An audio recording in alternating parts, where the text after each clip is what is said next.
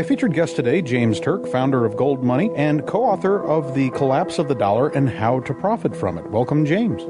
Hi, Chris. Good to be with you. I'd like to begin, if we could, our discussion with a recent article you penned titled, Numbers Don't Lie. You warned that hyperinflation of the U.S. dollar is looming. In fact, you've been warning of that for about a decade now. Crude oil, of course, running back towards that $90 barrel number, West Texas Intermediate crude. Copper, of course, broken through $4 a pound. You note, interestingly, that these are not commodities that are in short supply. There are actually an abundance of these resources, so something else is going on here. Yeah, I've been talking about the collapse of the dollar for a decade, but I haven't been talking about hyperinflation for about 18 months or 12 months.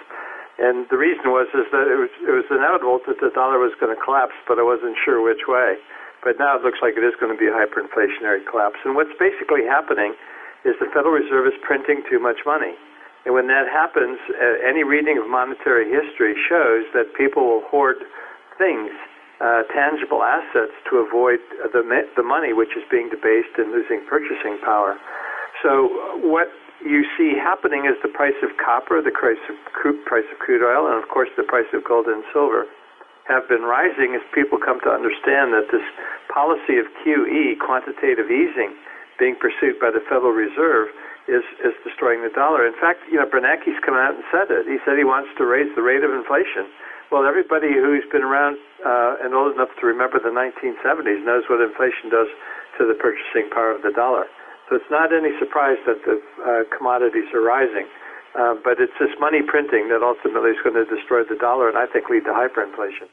Hyperinflation, galloping inflation, runaway inflation. These terms have been misused in recent years. Explain why things really are different this time, that we might actually see something that has not occurred within the contiguous United States for well over a century. Yeah, that's exactly right.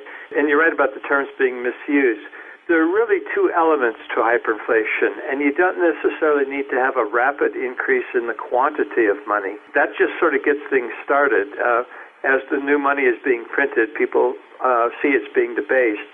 And what's really important in terms of causing hyperinflation is the loss of confidence in the currency, and you get a flight from the currency. In other words, the demand for holding the currency declines. People prefer other alternatives, principally tangible assets. And that's where I think we are at the early stages of. I've seen this for a few months now overseas. People outside the U.S. are more perceptive of what's going on with the dollar than people within the U.S., and that's logical because people within the U.S. are using dollars day to day, getting paid in dollars, and don't necessarily see the big picture. But if the dollar is not your natural currency, you're going to think twice before you actually hold it. And there are a lot of people overseas, particularly in Asia and the Middle East, that would rather own $1 million of copper than have $1 million sitting in a bank account. Because at the end of the day, they can use the copper in their factory, but the dollars in the bank account have a lot of risk, and they're not earning enough interest income to offset the risk of holding those dollars. So hyperinflation is really two things. It's the Federal Reserve or the central bank printing currency, turning government debt into currency. The government's on a spending spree. It can't borrow enough money from the market, and so it turns to the central bank to get the money it needs, or the currency it needs. And then the second thing is the flight from the currency as the demand for the currency falls. And those two things are what really does make a hyperinflation. The world is turning its back on the dollar. And, we can just think back to a couple of decades ago, 1980s, 1990s, when the world was hoarding dollars as though it was a precious metal. And we seem to have a sea change event now where that process is reversing itself. But I wanted to move on, if we could, to another part, you might say the second part of your latest article. And you talk about long-term interest rates, how these rates have finally started to push up sharply. And we've seen that in just the past 3 or 4 weeks.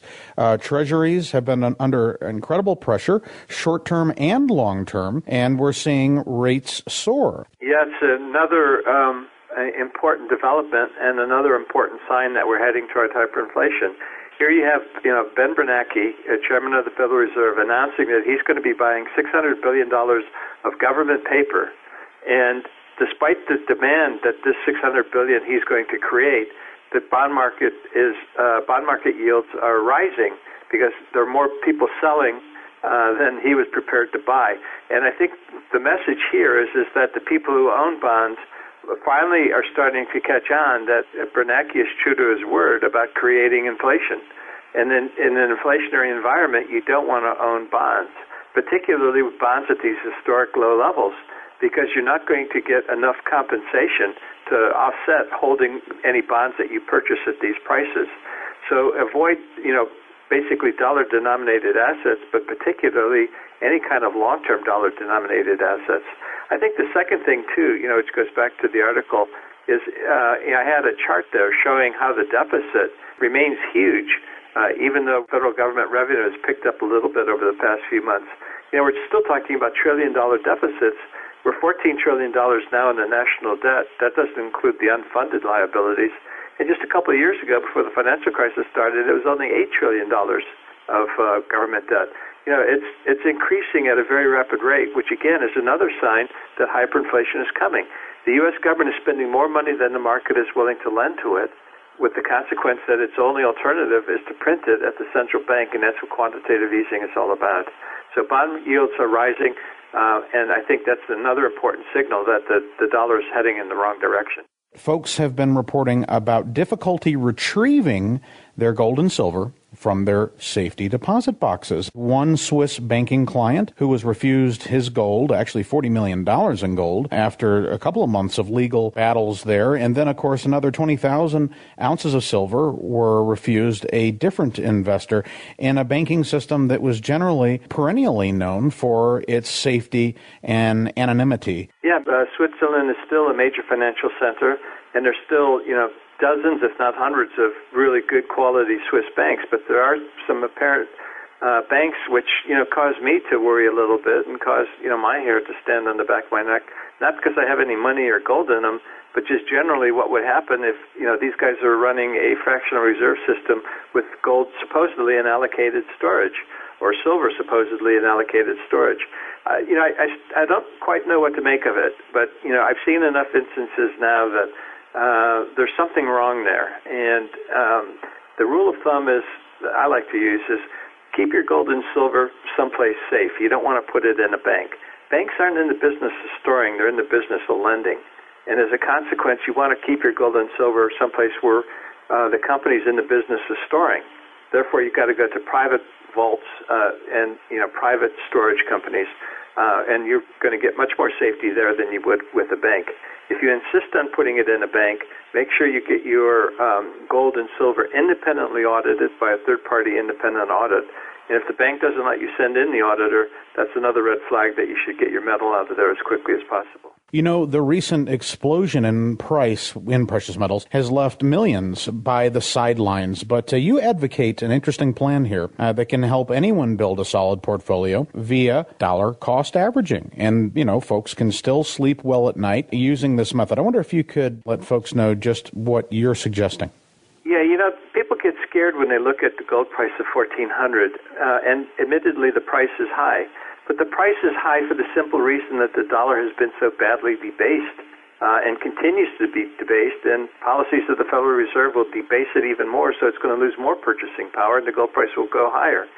So what you really want to do is every month or whenever your budget allows, just buy some gold, buy some silver if you're prepared to take the volatility that comes with silver that you don't see in gold, or the extra volatility that you see in silver, put it that way. And save it. You're saving sound money. And saving is a good thing. Saving sound money is an excellent thing, particularly when we're in a financial bust, which we are. And these savings will enable you to preserve your purchasing power through the tough times we still have coming before this bust is finally finished. And you'll be happy when we come out the other side of the valley with your purchasing power intact with your gold or silver. So the key to look at is not the price of gold, but the value. And gold is still good value. It still has a lot of usefulness. It's a tangible asset that's money, which is no one's counterparty risk. In other words, it's not based on someone's promise. And as a consequence, it's going to become increasingly in demand as more promises are broken and as the currency turmoil and sovereign debt crisis around the world takes another turn for the worse. I'm completely on board with you, ignoring the price and holding this as an insurance policy. But there are going to be some skeptical listeners out there who remember that ominous year, 1980, where we saw the metals begin a 2-decade-long struggle. I think it would be worthwhile to just quickly give a primer here as to why this time around we may not see such a bear market unfold. This could be a permanent plateau of higher prices. It's very simple, Chris. Back in 1980, Paul Volcker, the chairman of the Federal Reserve at the time, kept raising interest rates until the bank prime rate was 21%. T-bond yields were 15, 16%. And what that did is it caused people to get out of tangible assets and go back into financial assets. Ben Bernanke's doing the exact opposite of what Paul Volcker did. He's keeping interest rates near zero. He's debasing the purchasing power of the dollar, whereas Paul Volcker raised interest rates to preserve the dollar, preserve its purchasing power, and convince people that the dollar wasn't going to collapse. You're not seeing that from the Federal Reserve today. And until Ben Bernanke follows Paul Volcker's steps, which he probably won't because he's following different, he's going to fall off the edge of the cliff in terms of purchasing power, and gold is the way to protect yourself when the turmoil comes. I wonder if you could very briefly give some contact information. We have about 20 seconds left. Yeah, I'm at goldmoney.com. We're a very convenient, safe, and economical way to buy and sell gold and silver and store it online. Very good. Well, James, have a very Merry Christmas and Happy Holidays, sir. Thanks. Same to you, Chris.